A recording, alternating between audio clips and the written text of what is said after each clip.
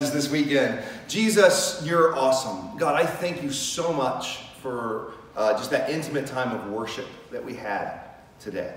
I thank you for that time of just spending time soaking in your presence, hearing your heartbeat for us, how you gave up everything for us, Lord. And I pray that this morning as we wrap up this series, God, that we would learn more about you and more about ourselves, and that we'd go deeper in our knowledge of who we truly are in you, God.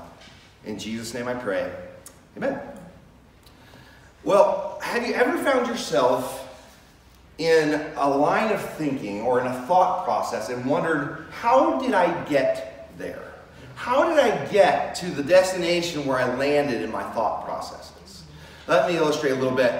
Maybe you're mowing the lawn. That's like my hour of quiet a week. Or maybe you're driving with the radio off for some reason. Or maybe you're just one of those really lucky people that got a quiet moment to sit down with a cup of coffee. And you're just sitting there and you're just enjoying the peace and quiet of your morning or your day.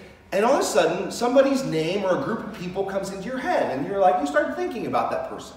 And you begin thinking about, maybe something you did with them, a trip with them, an experience with them, maybe an adventure you went on with that group of people. And then in the midst of thinking about that person, all of a sudden something negative pops into your head. You're like, remember that time? You start remembering, man, they said that one really mean thing to me.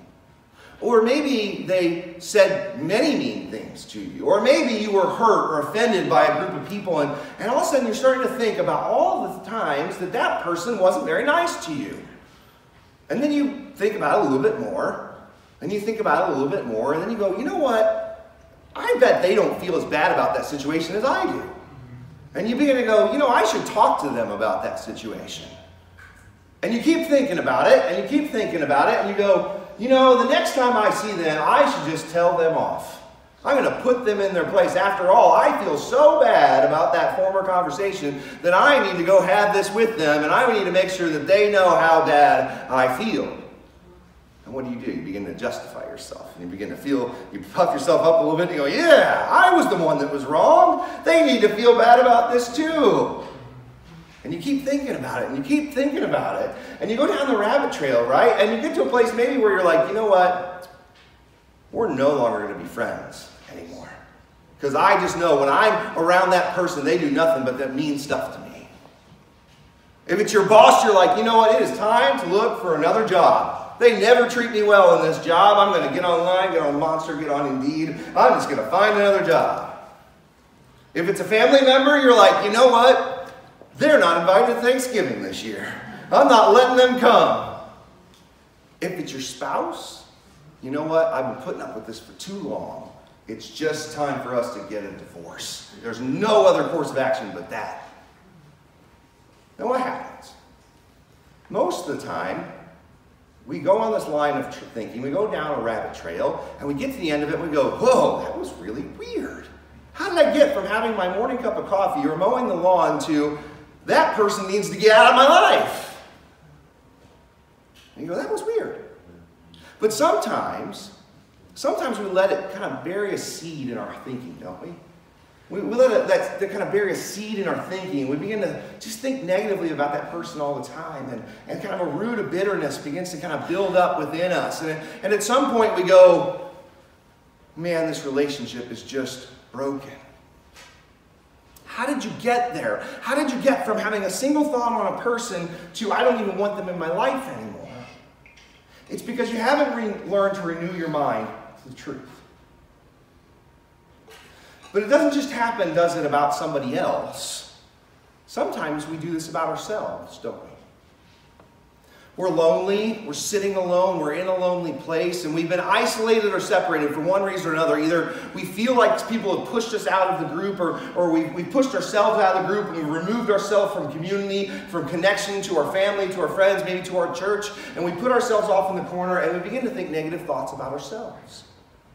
And we go down to this rabbit trail of, I'm not good enough, I'm not smart enough, I can't accomplish X, Y, or Z. And that's what leads us into, if we believe that lie, sometimes anxiety, depression, worry, and it takes us to a place we weren't meant to go. Why do we do it? We do it because we haven't learned to renew our minds to the truth. We haven't learned to renew our minds to the truth. We've been in this series called Who Am I?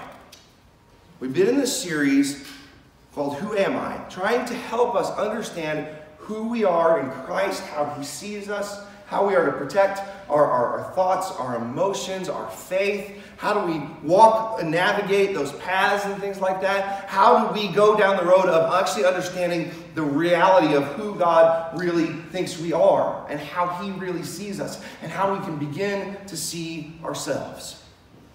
And friends, I hope it's been a helpful journey for us to go on, to talk about truth, to talk about our emotions, to talk about our faith. I hope it's been a helpful journey. But I want you to understand something. We've been talking about this in terms of it's a spiritual battle that we go through on a daily basis.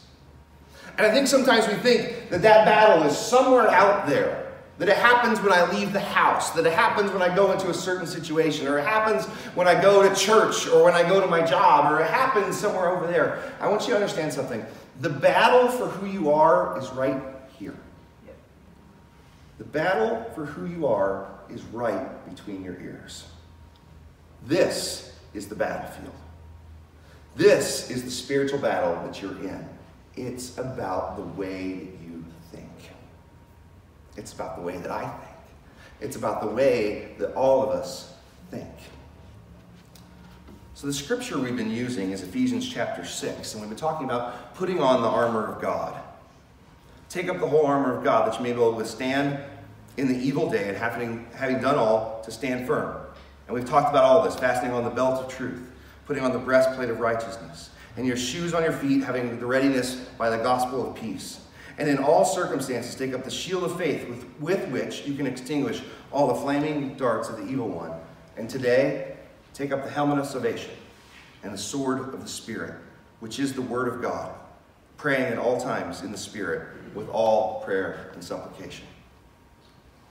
The problem is, most of us think that our thought processes are all our own.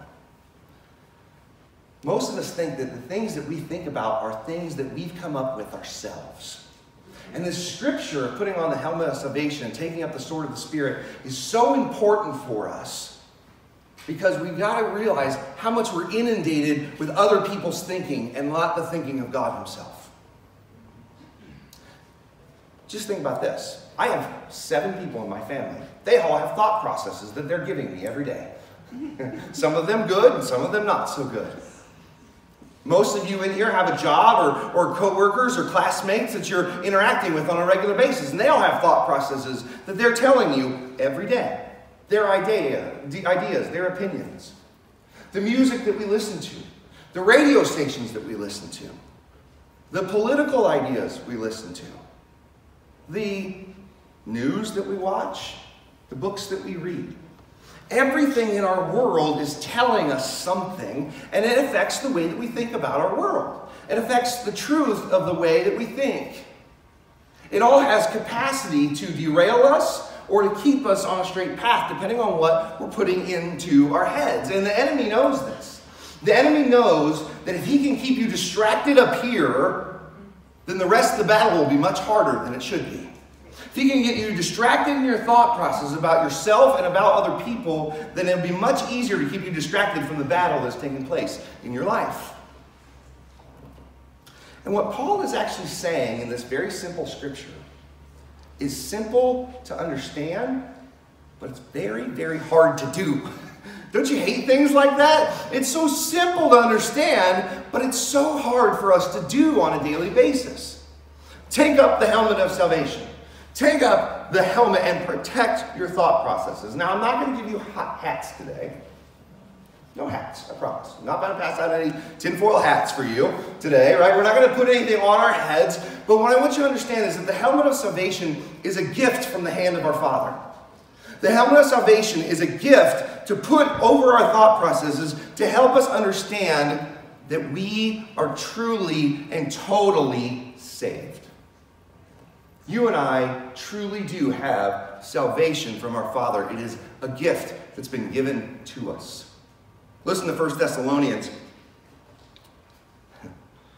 Since we belong to the day, it's a truth maybe you need to hear this morning. You belong to the day, not to the night.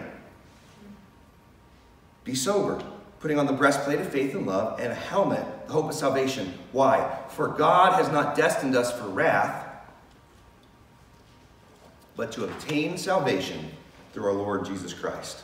He's not destined us for wrath, but to obtain salvation through our Lord Jesus Christ. This word salvation is so important because it means wholeness. It doesn't mean just that you're saved by the blood of Jesus, though you are. The original word is wholeness, completeness, without lack, without something missing. And think about your thought processes for just a second.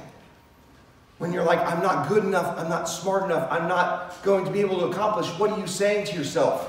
I have something missing. There's something missing in me that I need. And that's not true.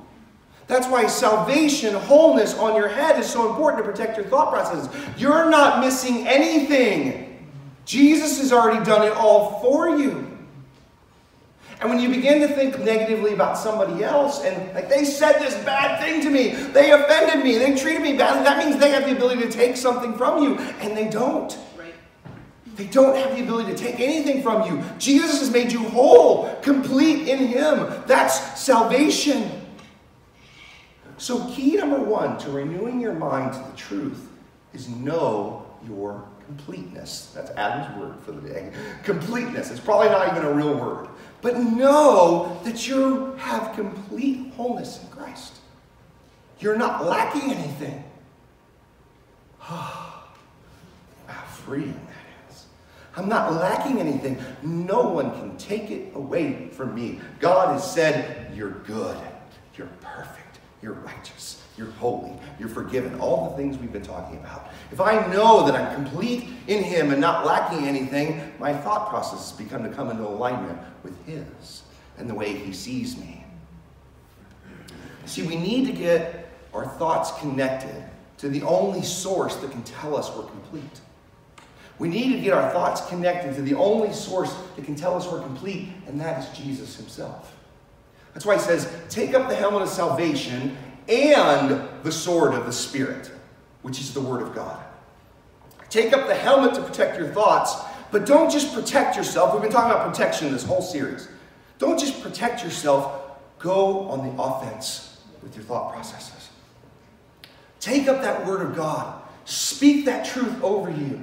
Look about how God sees you as you read your Bible. Think about how He sees how complete you are. Think about how He sees what a smashing success the cross was for you and for me. Corey talked a lot about the protection, right? A couple weeks ago when she talked about the belt of truth. I love that Ephesians, even in the midst of it, turns it over and says, don't just use it to protect you. Use the Word of God to go on the offense in your thought processes. Use the Word of God to go on the offense in your thought processes. Listen to Hebrews 4. The Word of God is alive and powerful. It's sharper than the sharpest two-edged sword. It cuts between your soul and your spirit, between your joints and your marrow. In other words, it can get into any corner of your life and root out the untruth. Listen to this. It exposes our innermost thoughts and desires. Guys, the Word of God is the way to root out lies in your life. The Word of God is the way to get into those thought processes that are so negative and get rid of them. The Word of God is what actually can help you go on the offense when you're really on the defense in our negative thinking. Key number one is know your completeness. Key number two is surround yourself with Jesus.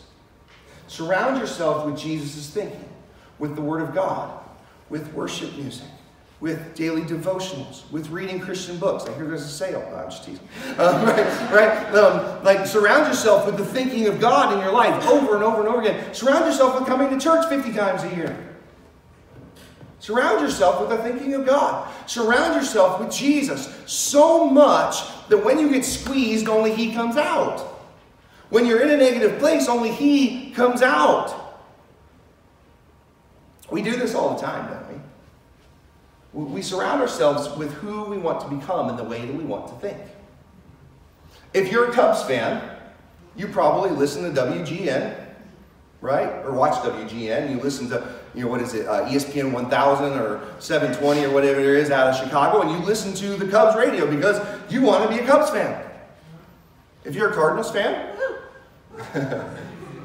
no competition today, all right? If you're a Cardinals fan, You watch Fox Sports Midwest, you listen to AM 1230 when the Cards games come on. You surround yourself with that line of thinking. We do that all the time, don't we? With the news that we watch. It doesn't matter what your political bent is, Democrat, Republican, Libertarian, Green Party, I don't care. But whatever you feel like you are, you probably listen to that line of thinking. And what happens is, when we put line of thinking into our heads, into our thoughts, into our processes, we begin to talk like that. My mom used to say it this way: when you put garbage in, you get garbage out. We need to shift that. We need to put Jesus in so we get Jesus out. We need to put Jesus in so that we get Jesus out. And there's no better way to think than to think like Jesus. Jesus every day was full of joy. Doesn't that sound good? To think joyful, to think hopeful, to think compassionate, to think love, to think, oh my gosh, it doesn't even matter what's going on in the world around me. It doesn't matter how negative people are, how divided they are, how frustrated they are with it. It doesn't matter. I can think above that. I don't have to think temporal, earthly stuff going on in the world around me. I can think eternal things. Because Jesus lives in me. Because I want to think like Jesus does. Jesus in, Jesus out. But Paul doesn't stop this verse there. He says, take up the helmet of salvation and the sword of the Spirit, which is the Word of God. And then he says, pray. He says, pray at all times, with all prayer and all supplication. Pray at all times. Talk to me about what's going on. Involve the Holy Spirit. Pray at all times in the Spirit of God. Involve the Holy Spirit in your life so that when you pray, stuff happens differently in your thought processes. You're actually going from a defensive person to an offensive person when you begin to pray. See, in this battle, you've been surrounded by so many lies that we've forgotten the right way to think.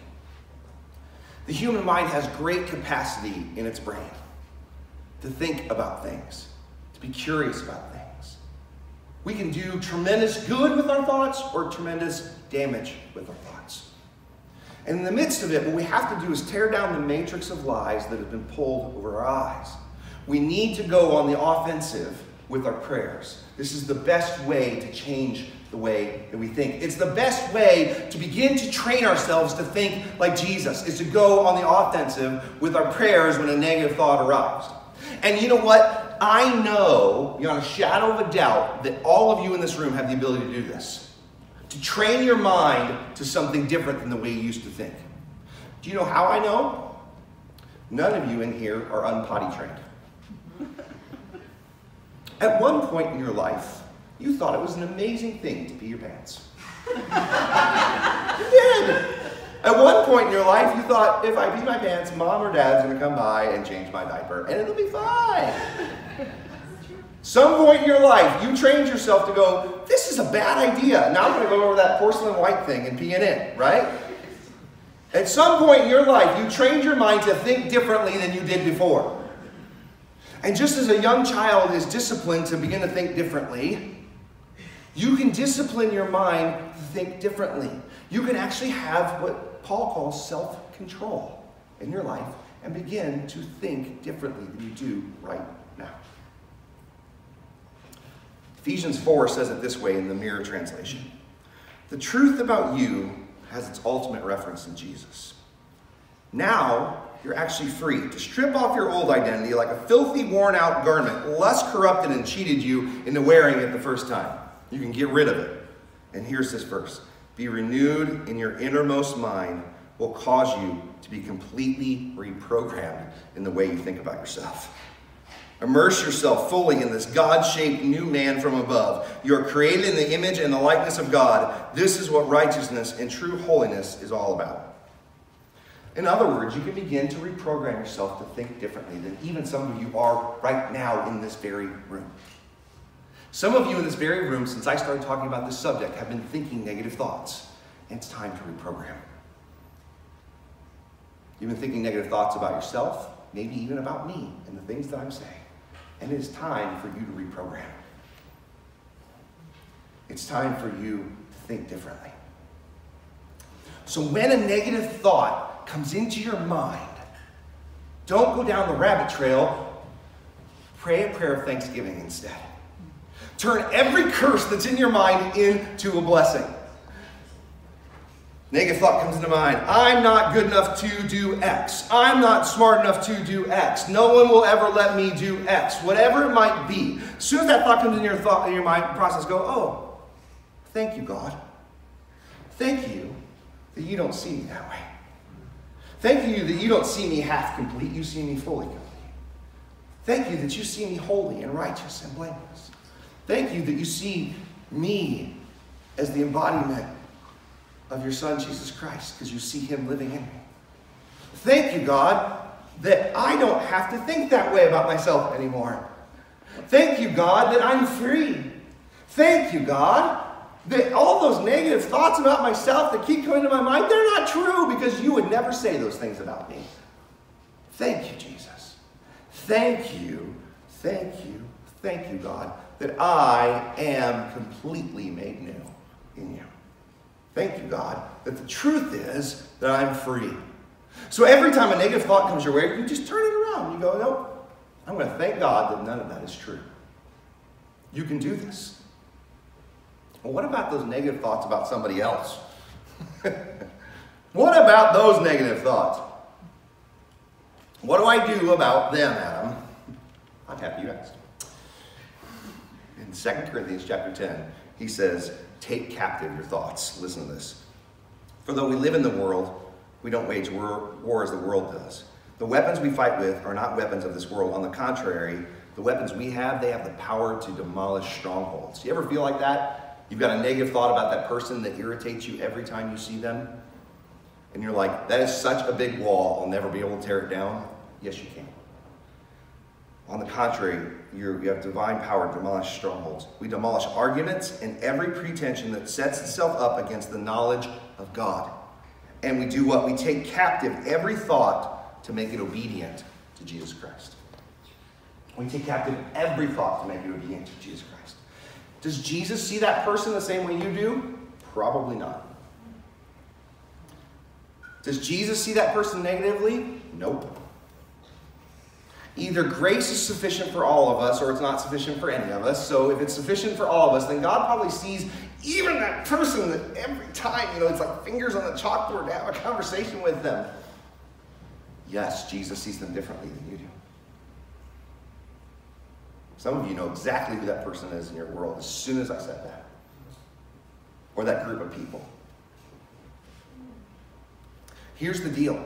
You have the power to demolish that thought. You have the power to take captive that thought and get rid of it. And that's why Paul says, pray in the Spirit at all times with prayer and with supplication. Supplication is an appeal to God. When you begin to have a negative thought about somebody else, turn it into an appeal for that person instead. Turn it into an appeal for that person instead.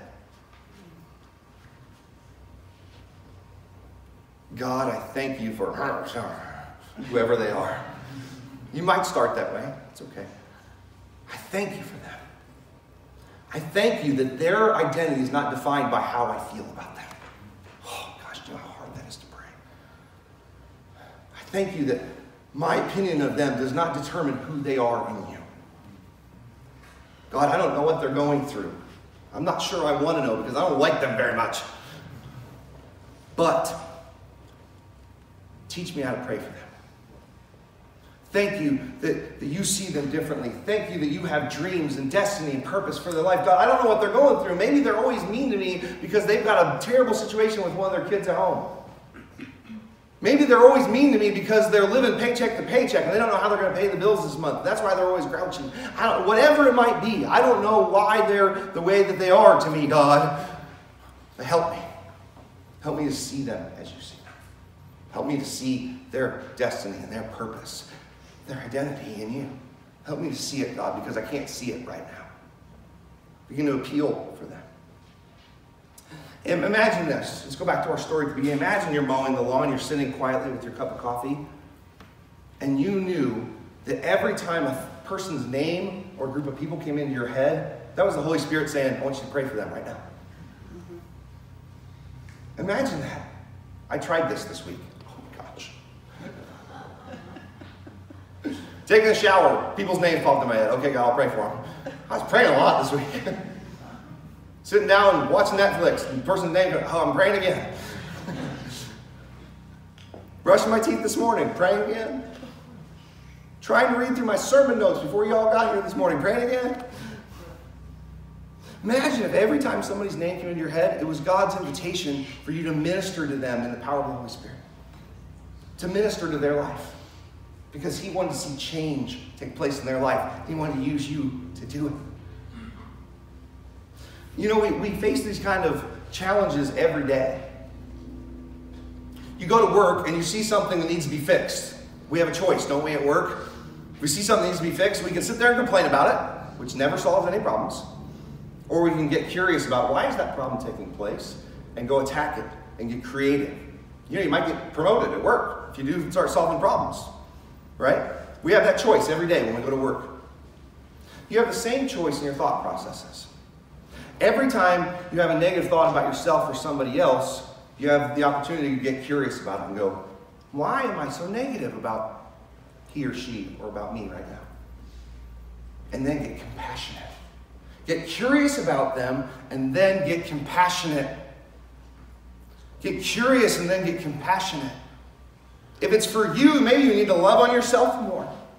If it's about somebody else, maybe you need to love them more.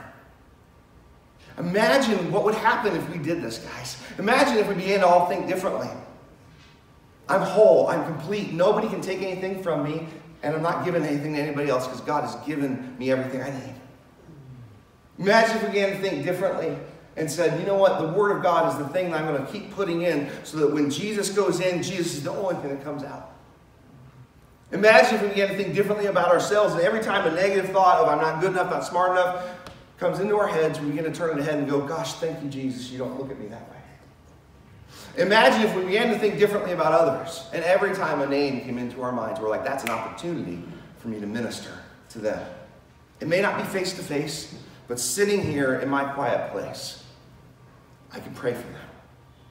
That I can see them differently, that they can see themselves differently, and life change take place. Would you stand with me this morning? And I want you to do something weird for me. All of you that just got nervous, it's not that weird. See this woman behind you? I want you to do this for me. Just put your hands right there. I'm going to pray for you. Jesus, renew our minds to the truth that we are holy, righteous, and blameless in your sight. That you love us, that you paid every price for us.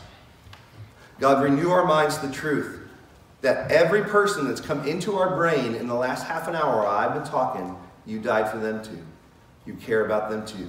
You have destiny and dreams and purposes for them too. And God, we minister to that person right now.